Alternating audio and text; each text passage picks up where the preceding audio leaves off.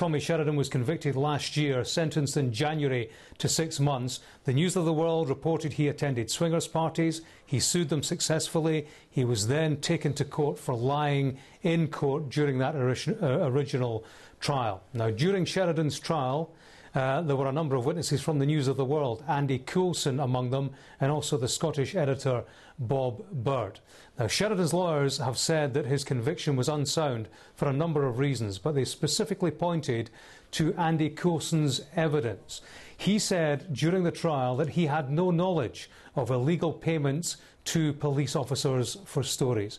Now, that conflicts with recent reports that emails indicate that he did indeed have knowledge of these alleged payments. So Sheridan's lawyers are saying, look, take a look at this man's evidence, get the police to question him, because we believe that he may have committed perjury. In terms of Bob Bird, and it is a complicated story, Colin, Bob Bird, it all relates to emails during the trial which he said had disappeared. News of the World emails that had been archived in Mumbai and gone missing.